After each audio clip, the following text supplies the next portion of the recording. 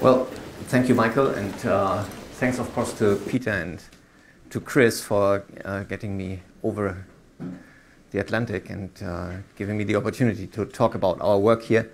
And this is work where we try to control the interaction of single ions and single photons in various ways. It's going on, at Michael already said, at the Universität des Saarland. It's in a small place on the border to France in Germany. As a little introduction, which is hardly needed here, I'll show you this kind of vision of a quantum network implementation using ion traps and then some photonic channels. And Andrew just brought this up also in his talk this morning. And now, if you want to connect ion trap computers or storage sites over some distance, then there's hardly anything than photonic channels to use to connect them. And so in this network implementation, the typical idea is to use ions as the storage nodes, as the stationary qubits, and then photons as the flying qubits that connect these nodes.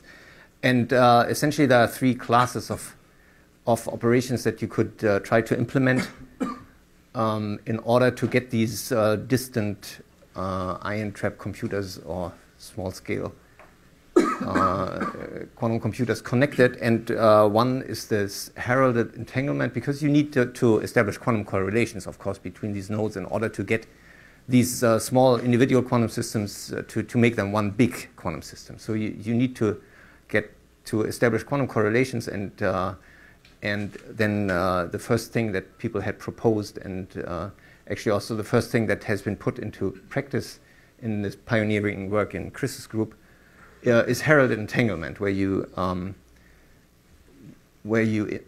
make two atoms at some also large distance emit single photons, and then you put these photons on beam splitters, and then by some indistinguishability, there are actually two types of ways of doing this. By some indistinguishability from detecting a certain signal on these detectors here after the beam splitter, you deduce that these two ions become entangled. Yeah? This has been proposed, as I said, by Cabrillo and Simon, and then put into practice in this work from Chris's group. But there are other ways of connecting these ion traps through photonic channels. For example, there was this proposal by Seth Lloyd and co-workers to transfer entanglement from photons to atoms. And this is motivated, of course, by the fact that the sort of most robust and cheapest entanglement you can get on the market, yeah, is photonic entanglement. And this is a spontaneous parametric down-conversion source for entangled photons. And then if you take such a source and then you split up the entangled photons and send them to two distant ions, absorb them, then you also transfer this entanglement to the ions. So this is another idea of doing this. And the third idea would be to directly transfer a quantum state from one ion to another by emitting a photon here and sending it over a channel and absorbing it here. So you see that in particular in this and in this case, the controlled absorption is an important point, and this I will address today with the work that we are doing. And we are doing this essentially in these two schemes, and I'll talk about our experiments. And here probably one should mention that there's of course some work in the cavity QED setting of Rempes group, where they take out a photon from a single atom in a cavity and then send it to another cavity where another photon is.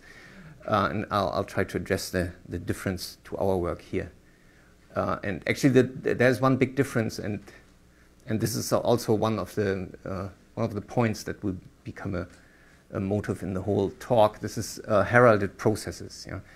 And because none of these things can be done deterministically, and we cannot even dream of doing this deterministically, even if by using cavities or anything. So if you use these processes, then they will always remain probabilistic, and then the best thing you can get is actually a heralding signal that tells you that your process has been successful. Yeah, and examples are heralded single photons, where you take these spontaneous parametric downconversion sources as single photon sources, where one photon, the presence of one photon is actually heralded by the partner photon. Then when we emit single photons from a single atom, then you can also talk about the trigger of this emission as a herald for the photon to be there. Yeah? Now, this, as I already said, this remote entanglement procedure is also a heralded procedure. It's heralded by a Bell measurement on these photons. And then in single photon absorption, as I said, we need controlled single photon absorption here or here.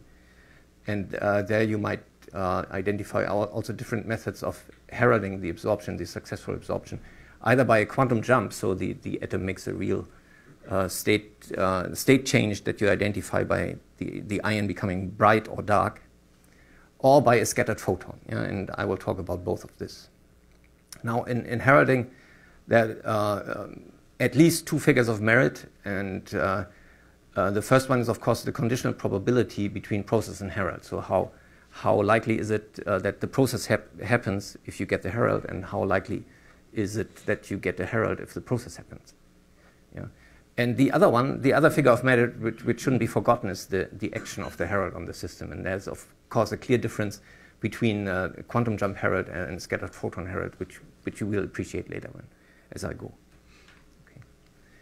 So the outline of my talk is I'll quickly present the experimental system that we use, and then talk about absorption heralded by quantum jumps, and for two types of single photons, photons from a spontaneous parametric downconversion source, and for photons coming from another ion. And then I'll talk about the heralded quantum memory. So this is the absorption, the controlled absorption of a photon of arbitrary polarization, and then putting this arbitrary photon into the atom, and then making sure that the atom has a corresponding state after the absorption. I'll present the schemes and tools that we have, and then our very recent experimental results on this. Starting with our experimental system, we use calcium ions, and as qubits, we either use S1/2 Zeeman sublevels and D5/2 Zeeman sublevels, or S1/2 Zeeman sublevels, so where we just split them by a magnetic field and use the two sublevels here as a qubit. This is just a view of our machinery in the lab, and the important point, because we are working on these networking procedures, we have two of these traps, and we have two independent traps on the same table with calcium in it, and with the same, we look at the traps with the same camera, and then it looks like this if we have ions loaded in the two traps. Now, inside these vacuum chambers, there's a traditional Innsbruck-style linear ion trap. And our particularity is that we have supplied this with two high aperture lenses, which give us diffraction-limited optical access at essentially all the wavelengths that we need, with about 4% of 4 pi solid angle per lens. About the photons, so there are different types of photons that we use in our works, and either we get these single photons from an ion. That means that we have a triggered single photon source, and then, of course, if you do this right with a triggered single photon source, you even have atom-photon entanglement. So it's not only a source of single photons, but already a source of entanglement if you want to use this. But we also use an SPDC source for photon pairs, and then if you just put one of the two photons on an APD, you herald the presence of the other one, then you have a single photon source in that sense. Or we even use the entangled photons, so because these are polarization entangled, and then you have an entangled photon pair source, and in that way a kind of fundamental resource of entanglement. Now, the single photons from a single ion are produced in a very straightforward way. We use 3 of the levels of the many levels that we have available in the calcium, and after some period of cooling and preparation, we switch off one of the lasers. For example, here the D2P laser is switched off, and then, of course, within a very short time, the ion will be optically pumped into the D level, and there will be one red photon released here. Then if we then switch off the blue laser and to switch on the red laser, there will be one blue photon released here. Yeah? And so it's more or less this generation of single photons. In this case, it would be blue photon, but of course the process works also the other way. How we produce single photons in the lab. And we can tailor the properties of these photons to quite some extent. We can give them a variable wave packet, which is for us the arrival time distribution after the trigger. The trigger meaning the onset. Let's take, for example, this initial level, this intermediate level, and then photon emission on this transition here. After the onset of the laser pulse here, which is the trigger, we get photons at different times. We repeat this very often, and then we get, for different powers on this transition, we get different wave packets of these photons. Yeah, and this scales nicely with the power that we apply, and so we can change the duration of our single photons between a few 10 nanoseconds and some microseconds. These photons, as we have shown some time ago in this paper, are near Fourier limited. That means actually the duration of this photon and their spectral width, they are within a factor of 2 of the Fourier limit. And in a newer paper, in this one, we also showed that we can actually, in the sense of the Fourier limit, plus also in the sense of tailoring the polarization of these photons, we can actually produce photons in a pure quantum state. Now, the other type of single photons that we use are the photons from the SPDC source.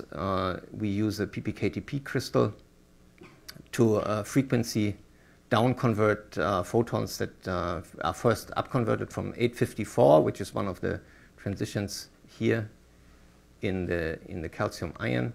We up-convert first by second harmonic generation to 427 nanometers, and then we down-convert here and produce photon pairs, which are centered around 854 nanometers, only that they are much broader in their spectral distribution than what you need. And so then we split these photon pairs up here, and one of them is filtered by 2 cascaded fiber-Broch cavities, which are tuned to exactly the atomic transition that we need, with frequency and so center frequency and bandwidth. They are tuned to the atomic frequency. So when we receive a photon here on this detector, we know that there's a resonant photon in the other arm. Yeah?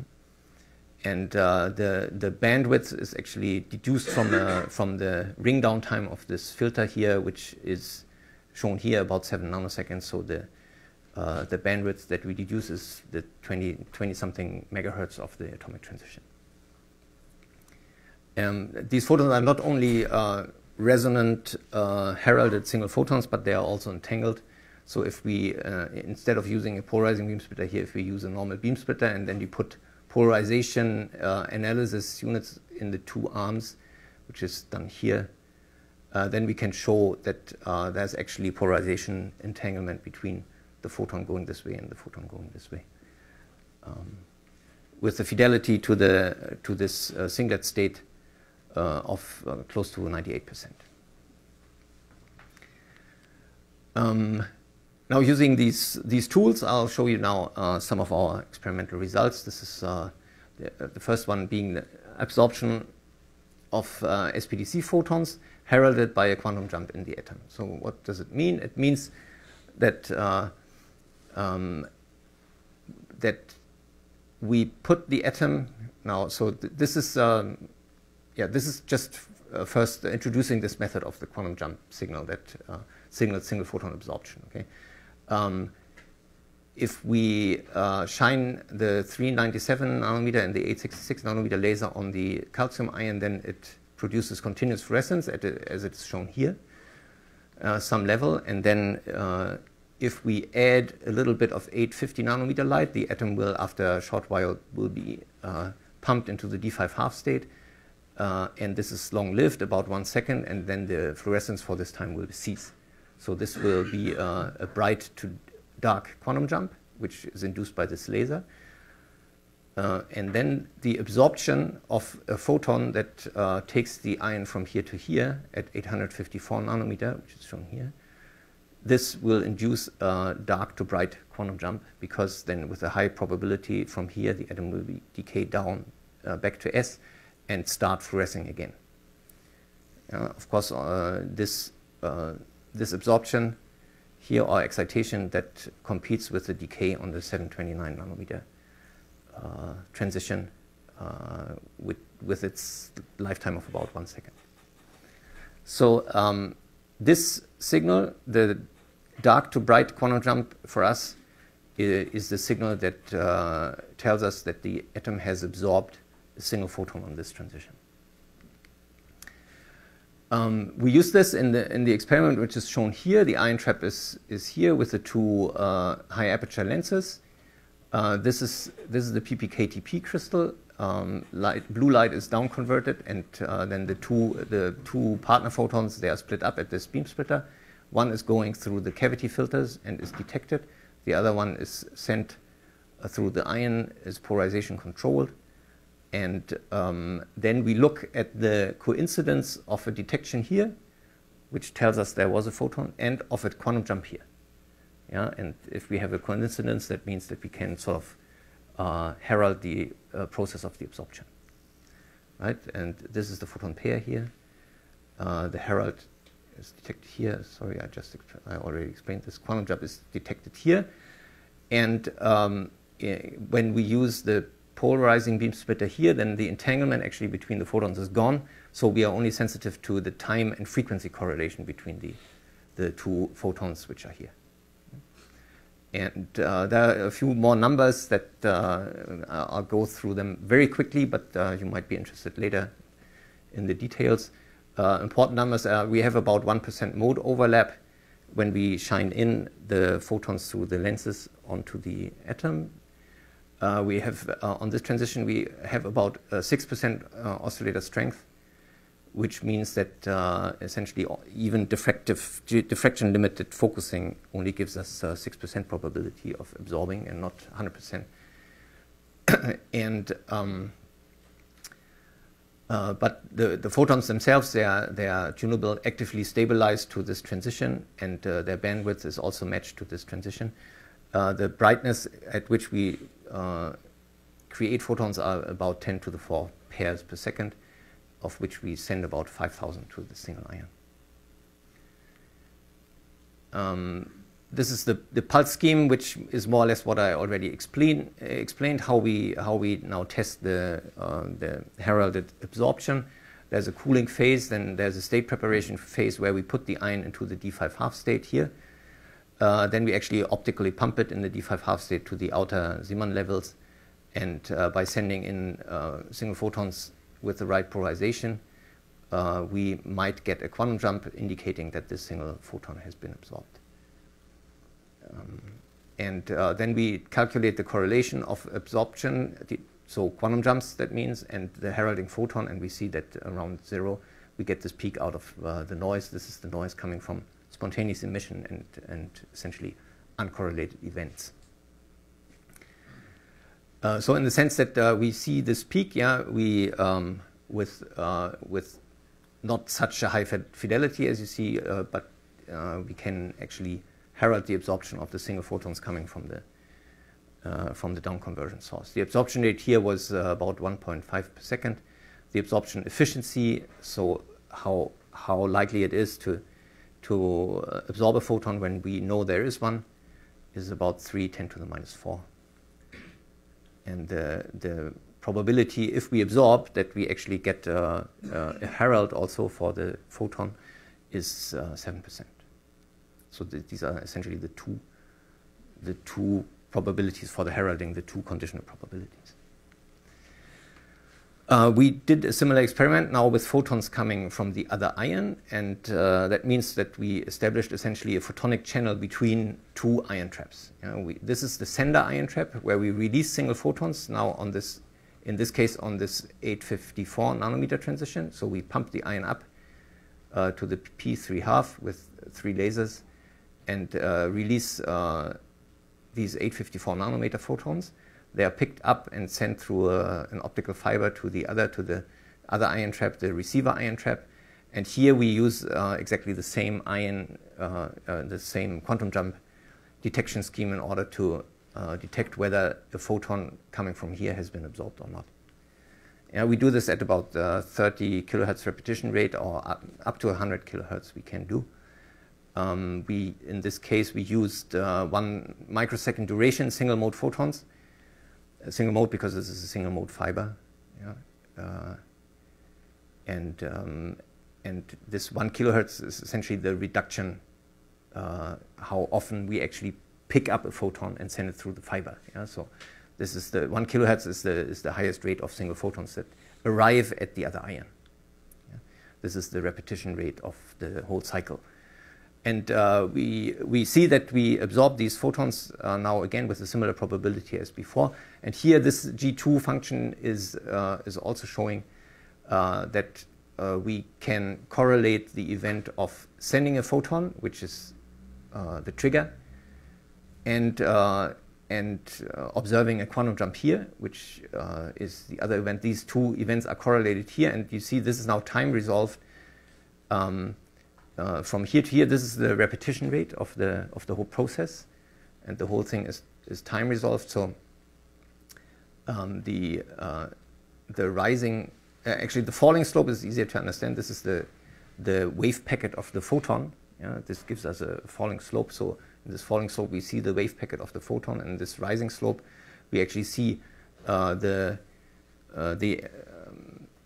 limited rate at which we detect photons in the quantum jump scheme. So we have to wait for the first photon after the absorption has happened, and this comes not immediately, but within about something like 0.5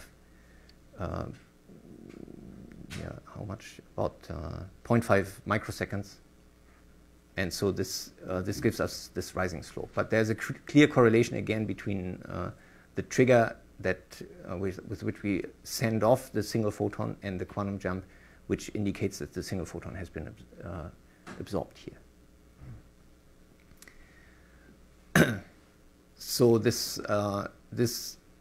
is essentially now a primitive version of connecting two ions over really some macroscopic distance with where we take out one photon from one ion and absorb it into the other ion. Now, as I have already mentioned in the beginning, because we detect here with a quantum jump, now the state of this photon is not in any case, in any way preserved in the atom after the absorption.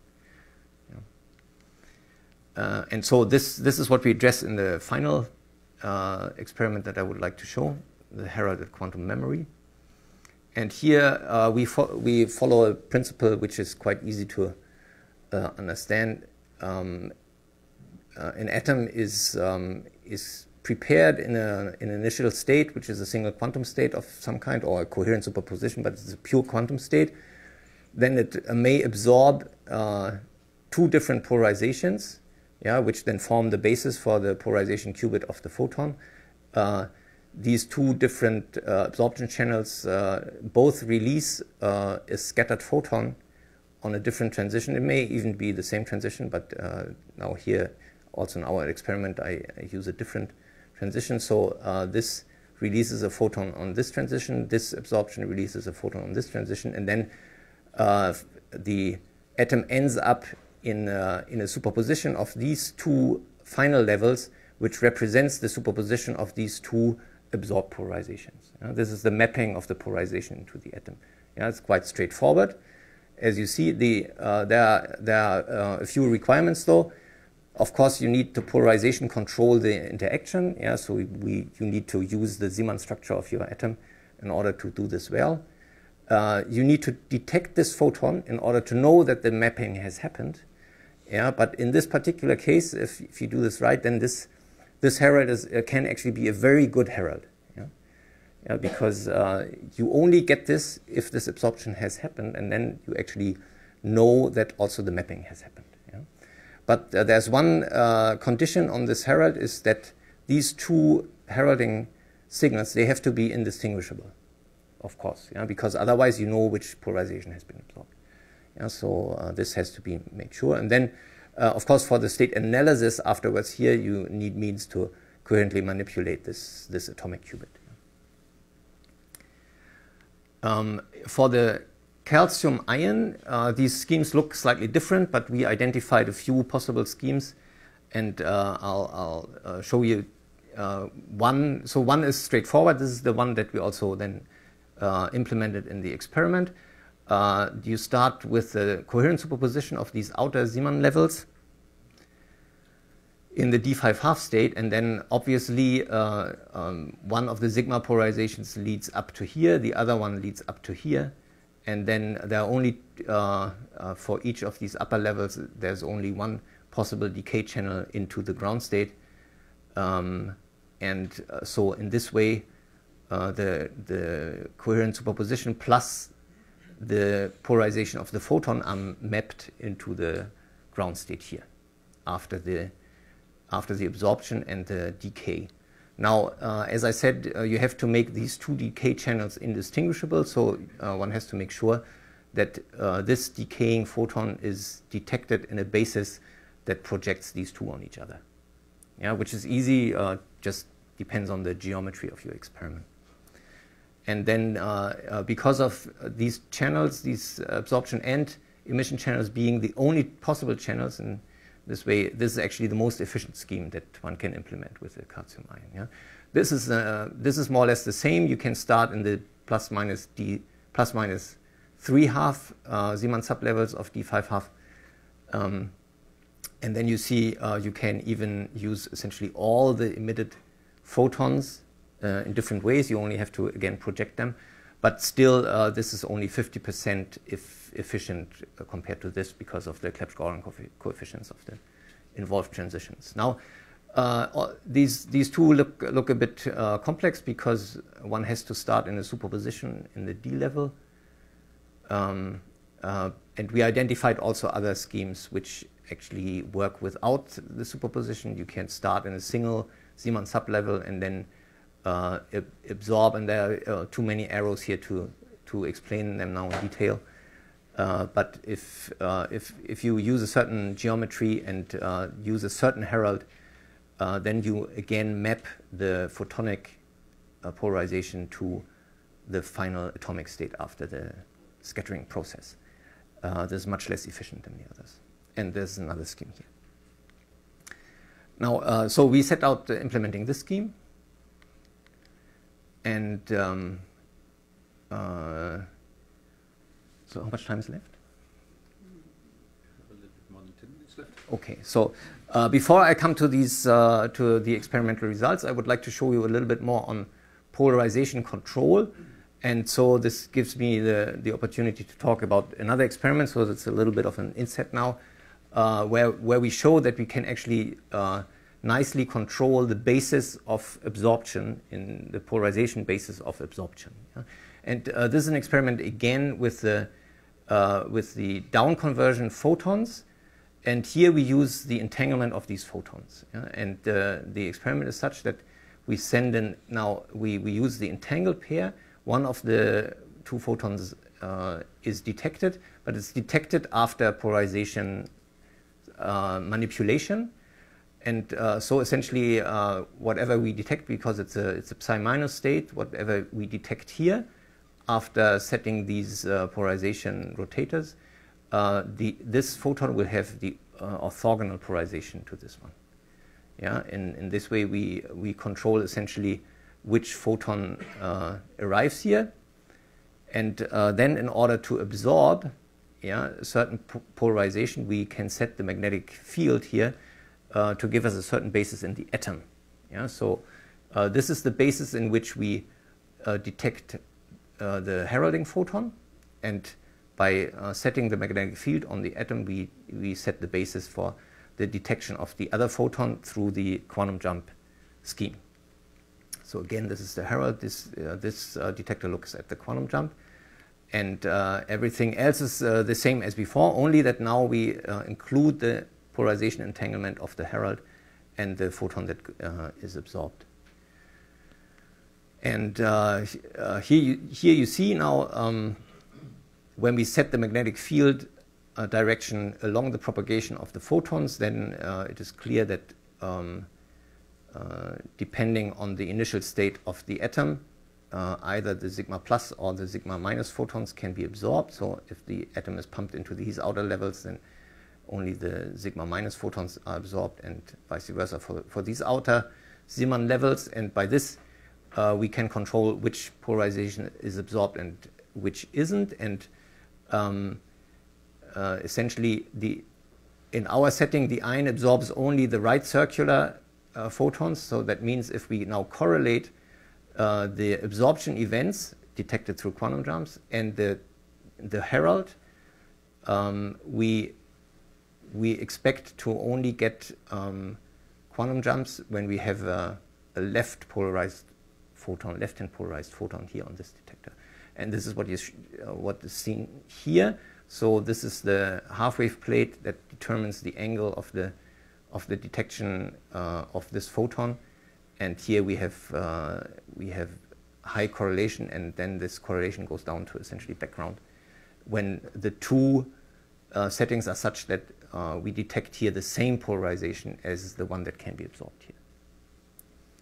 Okay, and then we did this in three polarization bases for the atom, and we always found that it is always the orthogonal polarization that is absorbed in the ion to the one that is detected here, which in the end is essentially a detection. So this is the third basis, it's a diagonal basis, which is in the end a manifestation of the entanglement of the photons, only that we detected here through the absorption in a single atom. Yeah, so this is a proof of the polarization of the photon, of the polarization entanglement of the photon pairs. But as a detector, on one side we use a single ion to absorb these photons. But it also shows, and this is why I included it here, that we have essentially full polarization control over the absorption. And if you want, you can consider this experiment also in a different way. You can say this is kind of remote controlled spectroscopy, yeah, because everything that we change here on this axis is done here in the herald. Yeah, we don't change much at the ion. We always send all the photons to the ion. We can change the polarization here, and then we see that the coincidences between the detection here and the absorption, they vary with whatever we set here. And the same is true actually for the frequency. We showed this earlier. When we change the frequency, when we shift the frequency of these filters here, then we see that the absorption probability goes up and down because we always look in coincidence. Okay, so coming back to the scheme of heralded quantum memory, I'll show it again to make sure that we are now talking about this scheme. And what has become clear, I think, already is that the heralding that we employ here, the heralding by a single photon emission, is exactly the same as the single photon creation that I have explained before. Yeah, so we put the atom into this state, wait for the atom to absorb a photon, and then another photon comes out, and this is the single photon creation, only that now we consider this single photon a herald for the absorption. And finally, the initial state, as I said, has to be a coherent superposition now. It has to be a pure quantum state, coherent superposition between these outer Zeeman levels, and we prepare this coherent superposition using an ultra-stable laser on this transition and an RF drive on this transition. So there's a pulse scheme in order to create the superposition, which is that first we pump the ion into a single magnetic sublevel of the ground state. Then with a pi/2 pulse, we send 50% of the population up here. The remaining population is taken with an RF pi pulse to the other sublevel here, and then with a laser pi pulse, it is taken up here. And then we have this coherent superposition. And in order to show that this is a good coherent superposition, now I show you the result of a Ramsey experiment where we do this and then do the whole thing reversed. Yeah? So this is without any photon scattering. We do the coherent state preparation, and then we reverse the whole thing, and this is the Ramsey signal, but for 0 waiting time, yeah. And we scan, in this case, we scan the phase of the final pulse that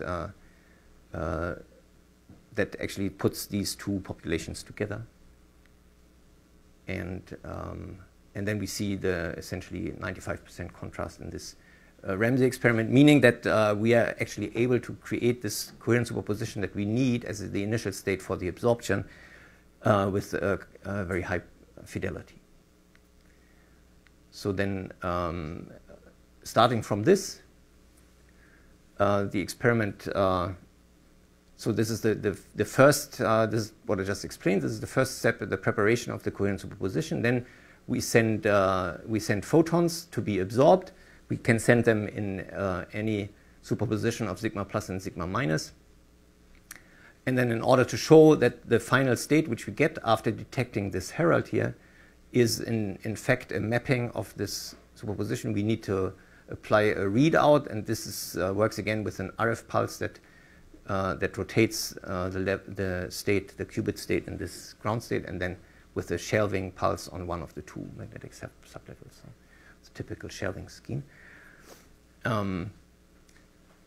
And the geometry is such that now these sigma photons, the photons that we want to map into the atom, that we want to store, whose polarization state we want to store in the ground state of the atom, that these photons arrive along the magnetic field axis. So this is this gives us the possibility to essentially use any superposition of sigma plus and sigma minus. And the herald here is detected at 90 degrees. So in fact, we can only be, this herald can only be sigma plus or sigma minus. And if you look under 90 degrees to the magnetic field axis, it will always be a vertical polarization. And also by this way, the polarization of these two possible heralds is erased. Yeah, we have no information about the scattering path here. Okay. And the geometry is shown again here. This is the ion. These are the two lenses. The photons are actually sent in this way, and in this first experiment, we use simply weak laser pulses as photons. Of course, if there's a scattering event, then a single photon is absorbed. Yeah? We don't send any kind of pure single photons. We send laser pulses, but of course there's never more than a single photon absorbed here. And then the herald is picked up with these high aperture lenses, and goes to one of the detectors here. Yeah, and this is the RF coil, which is just beneath the ion trap. This shows you the arrival time distribution of the heralds. And again, this looks very, very similar to single photon creation, because it's actually the same as single photon creation, only that we now have full polarization control. And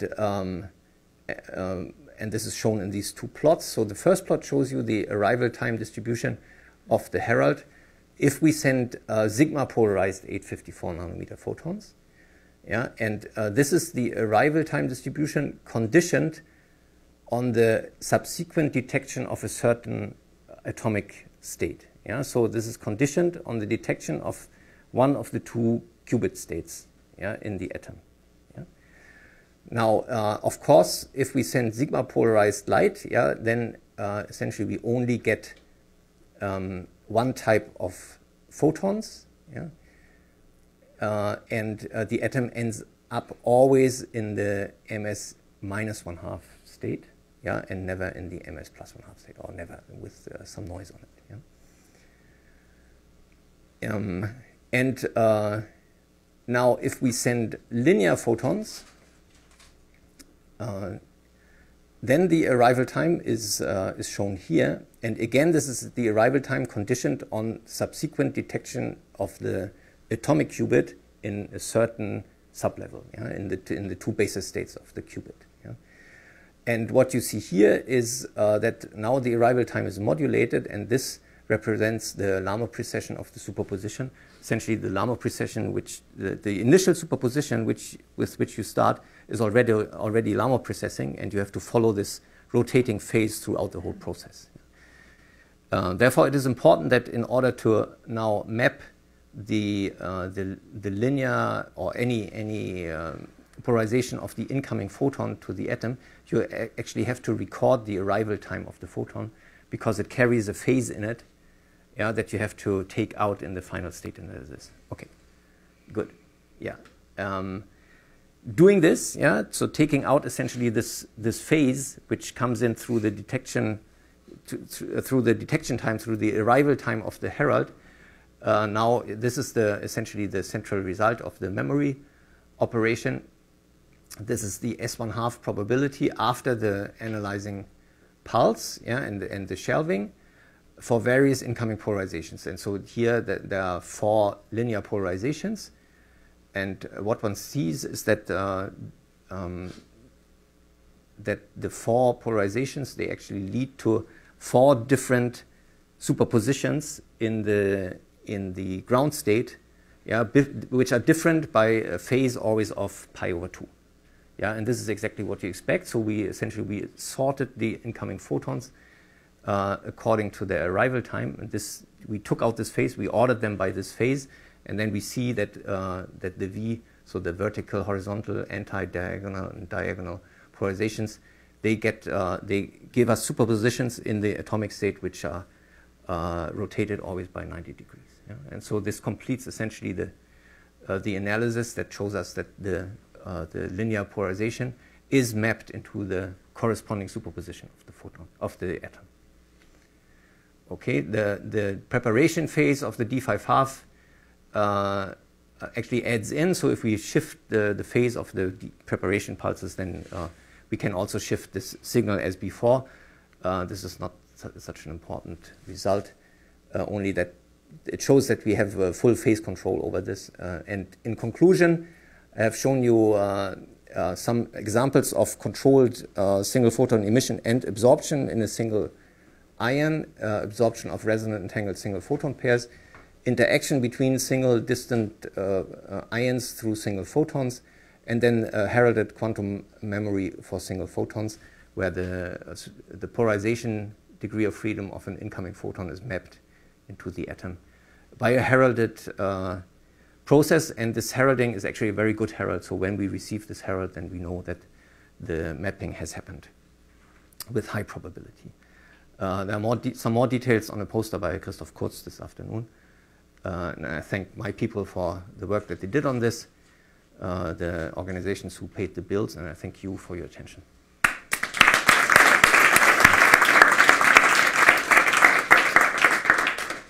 Thank you, Juergen. I think we have time for 1 or 2 quick questions. Yeah, but the last part. What is your heralding probability and what limits your polarization purity? Yeah, so the polarization purity, you mean the contrast of these signals, yeah? There's some factor in it which, well, there are a few factors in it. The initial preparation is, of course, important, yeah, but since we showed that this is 95%, it cannot explain the whole reduction here. And there's actually one factor that we don't know yet, yeah? From all that we can measure individually, it should be higher, but this is what we get consistently right now. The other question was what is your heralding probability? The heralding probability. So again, the absorption probability cannot really be taken in this case because we send laser pulses, so we offer essentially many photons. But per photon, if I send per photon coming in, what is your probability of seeing? Per pulse that comes in, the probability for the herald is between 1 and 1.5%. The pulse contains 100. The pulse, how many photons does the pulse contain? Christoph, how many photons are in a single pulse? Many. So many that essentially we get absorption every time. Yeah. So if we did this with single photons, then there would be another factor of 10 to the -3 or below in success probability of the whole spool. Yeah, but I mean, out of considerations of measurement time and PhD time, yeah, it was easier to do this first with laser pulses. Okay. Yeah. One more question. In the earlier part of your talk, you said in, I guess, both experiments that the absorption probability for a single photon was something like a few times 10 to the -4. Yeah. How much of that is sort of spatial mode and how much of it is spectral interval? Yeah, I gave some numbers, but I went quickly over them. So there's one big factor is the 6% oscillator strength on this transition. Yeah. So it means that essentially, even if your geometry is perfect, yeah, you have essentially an incoming dipole wave, you only get up to 6% absorption probability. Yeah, this is one big factor. Then the geometry is about 1%. Yeah, and then yeah, the rest to some extent is unknown, but we believe that this is still geometry, so it could actually be made better. But the alignment of this is a nightmare and takes, of course, a long time. And so we end up with maybe about 50% of what we could ideally get geometry-wise. Okay, so I think in the interest of time, I think we have to thank Juergen once again and yes. discuss further in it.